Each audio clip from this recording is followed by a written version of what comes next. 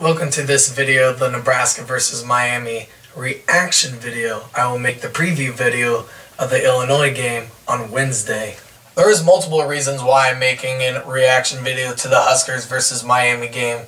I mean, why not? We won a big game on national television. We looked great. I am so pumped that we won. This is a marquee win for the Huskers, and this is going to carry momentum throughout the season. But a big reason why I want to make this reaction video is because we made this guy go from this. But don't worry, we'll be sure to castrate you beforehand by kicking your sister's mouth first. Because you pieces of shit will have no chance in this fucking game. To this. Every Nebraska fan who commented on my video before the game was absolutely right. I want to give every single one of you nothing but respect. That was golden. Al Golden. Get it? Because Al Golden's their head coach? No? Not feeling it? That's awkward. Derek Arthur, you are the man. You made a video, dissed him, and made him change his mind.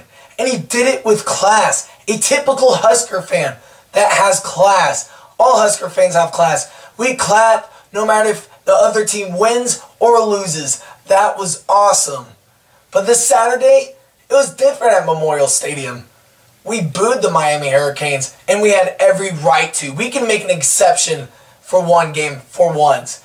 One player flipped off the fans? Yeah, screw that. We're not going to frickin' clap for you guys. I wish I was at the stadium. I wanted to go to that game so bad. That was amazing. It was so loud. The student section was amazing. And, you know, the Miami Hurricanes, being their typical selves, dirty. I mean, when things don't go their way, they fight. Because, you know, fighting is going to win the game. Not, by the way, just a tip. Don't screw with Randy Gregory. He will destroy your quarterback and whoever's carrying the ball. Just a tip. So, we have an exception to boo you guys. No respect for Miami. Not at all. Rivalry is renewed. Yes, we got the last laugh. Oh yeah, and here's our last laugh.